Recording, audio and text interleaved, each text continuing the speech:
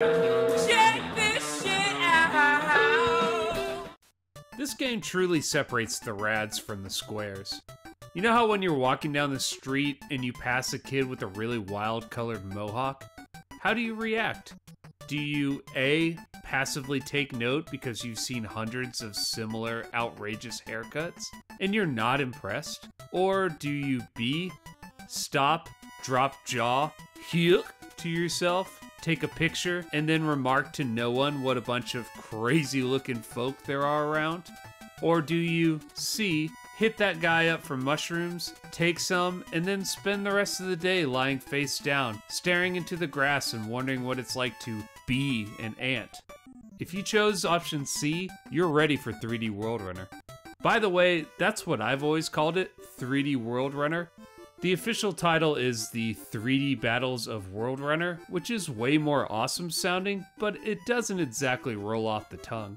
World Runner is often criticized for being a Space Harrier clone, and if that were true, there are way worse games to be a clone of. But in truth, the biggest similarity between them is the way the screen moves, and that's just silly. Seriously, that's way too much of an oversimplification. It's like you wouldn't call Ninja Gaiden a clone of Super Mario Bros. Just because the character moves to the right when the screen scrolls. Or is it just that more games lack the mind-unlocked awesomeness to have you view your character from behind as the world races toward him? Honestly, it's really impressive for a game running on the NES. And even more impressive considering the game was released in 1987. Anyway, if you've never played it, here's the gist. Your guy is running forward, avoiding enemies, picking up power-ups, and jumping like he's on a tiny version of the moon. You can get weapons, but your best bet is just to avoid everything, and this is best done by mastering the jump. Like in Mario Bros., you can control how high or how far your guy goes by how hard you tap the button, or by pressing back to lessen the distance of your jump. There are whole sections where you're leaping across chasms for a solid minute. Seriously, the abyss stares back at you from its endless black nothingness, and one false jump equals death.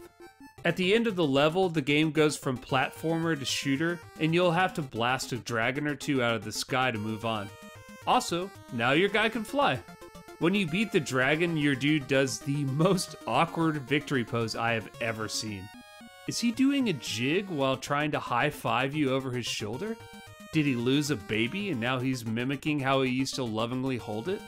Maybe one of the dragons stole it and that's why World Runner is on this leaping, shooting, murdering spree? That's what I think. I love the subtle details in this game. Check out all these rad psychedelic sci-fi landscapes in the background. They look straight out of an Isaac Asimov book cover. Look how down in the corner, World Runner is giving you the devil horns. When you get a game over, the dragon on the respective level bounces around aggressively, just mocking your prone corpse. My absolute favorite is the pause screen. Just check out this Zen player right here, just drinking it all in while he takes a quick breather.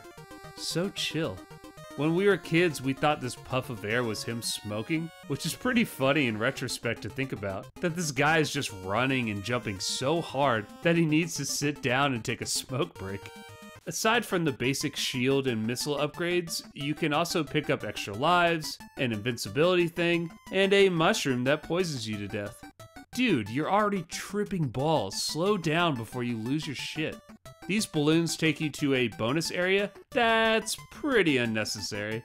Basically, you can run around grabbing stars, but since they only give you points, it's really nothing too exciting. But this is one of the rare times when the music changes, and a brief reprieve from the main theme is a bigger deal than you think it would be. The graphics are super simple, but clean and bright, kind of similar in palette to the shooter game Stinger. The music is incredibly catchy in a way I can only compare to Bubble Bobble. Annoying and repetitive at first, but eventually you won't be able to live without its gentle, mind-numbing melody. Honestly, there is absolutely no game like 3D World Runner on the Nintendo Entertainment System. It is truly unique in both style and gameplay. Oh yeah, and it can be played in 3D. Spoiler alert!